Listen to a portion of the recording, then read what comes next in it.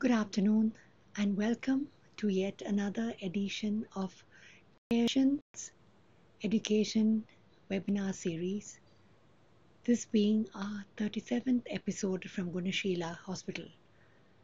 I am Irene S. Deepak, consultant nutritionist and counselor for Gunasheela Hospitals. I thought it would be befitting to throw some light with respect to nutrition, wherein I could talk about few of those superfoods which would actually act as fuels to recovery during and post COVID. Why is nutritious food so vital at this moment when COVID is prevalent? Let us not forget we have been through those bouts of infections wherein right now our body is undernourished and immunodeficient. So by having these essential nutrients, we will try to recover from those symptoms like loss of taste, loss of smell, sore throat, dry cough, muscle pain, etc.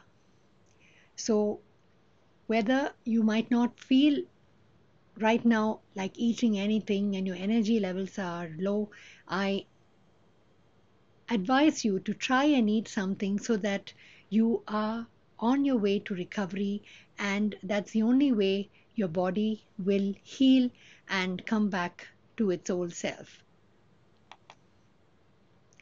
Before I begin, as a counselor, I always like to begin with a positive note.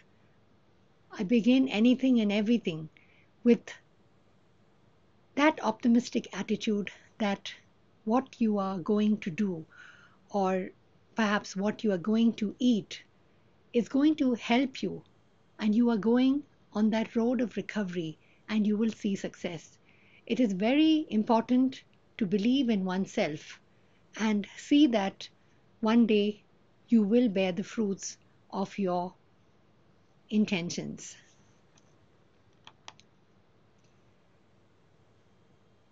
I'll begin with water. Water, the elixir of life. We know that 60% of our body is made up of water. And during COVID times, we've heard of a lot of dehydration happening. The mouth is dry, saliva is hardly there, loss of electrolytes because of loose stools, and so on and so forth. So this is the best time when you wake up in the morning. First thing you do is have a glass or two of water and gradually see how you can have juices, especially citrus juices with the goodness of lime, lemon, orange, and you have that a dose of vitamin C in yourselves. Water also helps you to rejuvenate yourself. It helps even, oxygen into running into your bloodstream, and helps you focus more, and helps you mentally and physically. Exercise. I'm sure a lot of us have been exercising and exercised perhaps in the past, and right now our energy levels are drained. There's a lot of fatigue in us, but don't worry. Let us start off very slowly by, going out, taking some sunshine, few stretches, few deep breaths, and perhaps few poses of yoga if you must. And you could always ask the advice of your physician or your yoga or your trainers what you need to do. And of course, do not overstrain and do not feel breathless. Your dose of sunshine is very important right now because you need that much of vitamin D in your body.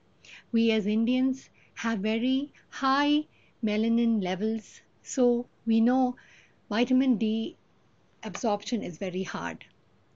Therefore, that much of vitamin D that you get from the sun is so important because it also helps in coding almost 3,000 genes in your body. So see that you get your share of vitamin D every day. Coming to carbohydrates, I would always recommend low carbs like ragi, millets, brown rice, because of their low glycemic index, for the fact that the sugar gets released very slowly into the blood versus maida and white rice and sugars has a very high glycemic index, and that the sugar levels surge into the blood very quickly. And not to forget, because of haven't been treated for COVID in the past, we would have had doses of steroids, and these steroids would have definitely spiked our sugar levels as well. So I advise you to go very low on your sugar levels right now. Try to avoid as much less of ice creams, cakes, cookies, and such kind of sugary stuff until you're really recovered and you're good to go. Tomatoes, papaya, carrots, watermelon contain what is known as lycopene. So you see a lot of these colors, red, orange. In fact, colors have a very strong impact on the body from your fruits and vegetables. I would call them the rainbow colors. See how you can have tomatoes and papaya, watermelon every other day because it contains what is known as lycopene, which actually helps in improving the oxygen levels in the body. It helps in improving the lung function. It's been proven by sportsmen who had a lot of these lycopene fruits and vegetables in their diet before their workout and before races, and many of them have had their good success stories.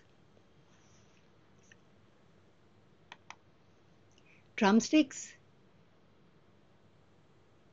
filled with the goodness of iron, magnesium, wonderful antioxidants, and helps to prevent and help people who have low HB levels, and helps to treat anemia.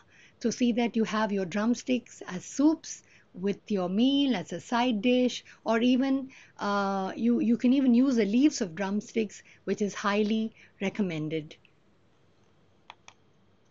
Soups, a meal by itself: lentil soup, tomato soup, broccoli soup, drumstick soup. It's filled with the goodness of all those electrolytes and all the vitamins that you get from your vegetables into that, and tries to get back that electrolyte balance in your body, especially after you have had loose stools and right now your body is feeling really fatigued. So make sure that you have a soup every day, perhaps as a mid-morning meal, or perhaps in the evening before your dinner. And they will definitely help you in rejuvenation and give you lots of energy. Cinnamon, black pepper, black cumin, we call it pata, we call it mensen, we call it kalonji. These are wonderful antioxidants that we can add as flavorings to our soups, to our curries, and they have great fighting properties and help to hinder free radical formation. So please see that you include a lot of these in your curries and your soups as far as possible. Turmeric, a wonderful antioxidant, again helps in preventing free radical formation. You could add it to your milk, and it's known as golden milk, especially before bedtime, and it induces a wonderful sleep apparently, and many of the patients have actually said that it's done a lot of good especially being an antioxidant. Broccoli, another master antioxidant, contains iron, potassium, calcium, fiber, and it contains what is known as glutathione. It helps blood vessels from getting damaged. It has a very low glycemic index. It helps to even curb those hunger pangs, which you can use later on. And it has a lot of fiber. It helps in muscle recovery.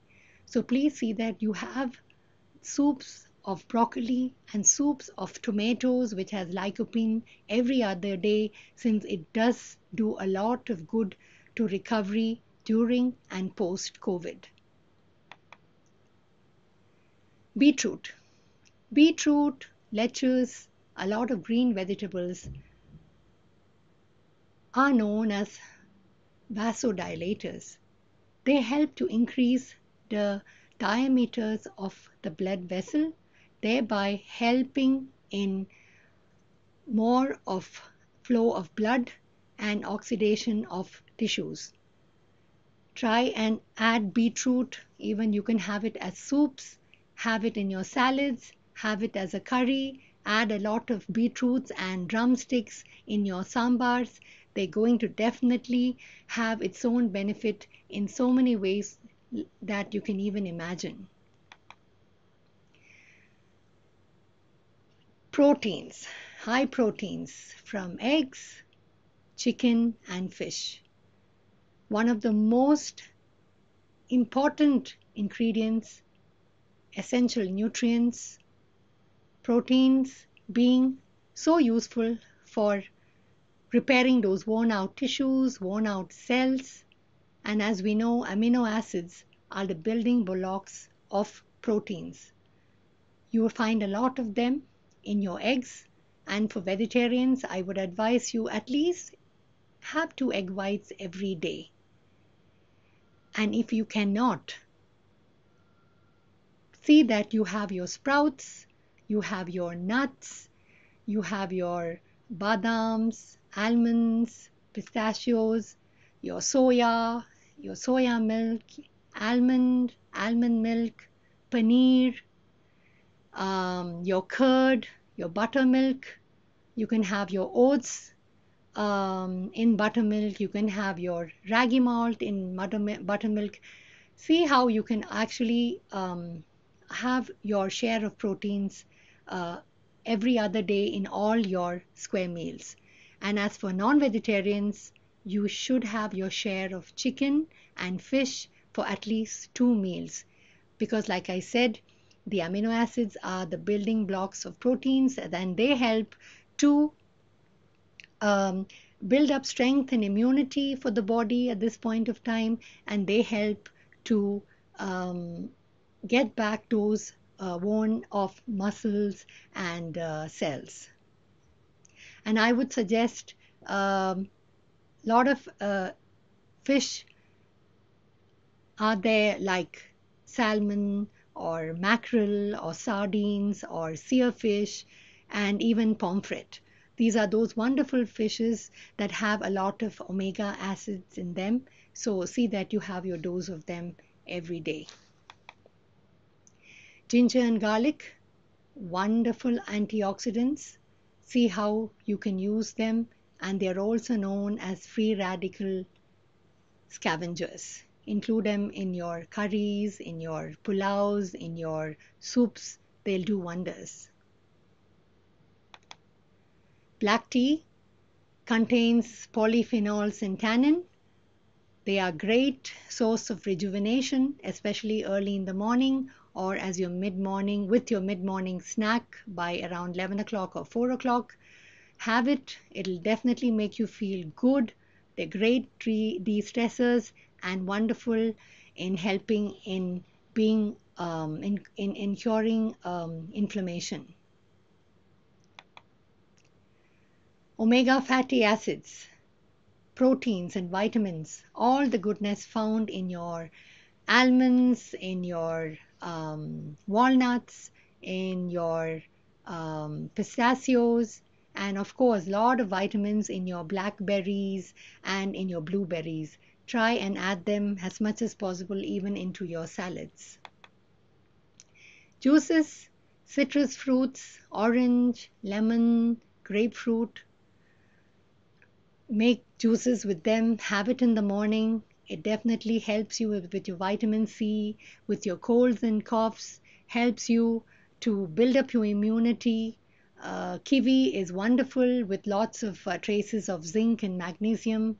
Try to add different colors in your diet. Your body will do so well when you have different colors as part of your nutrition, and each color has a wonderful impact on the body. So see that you use different colors on your platter.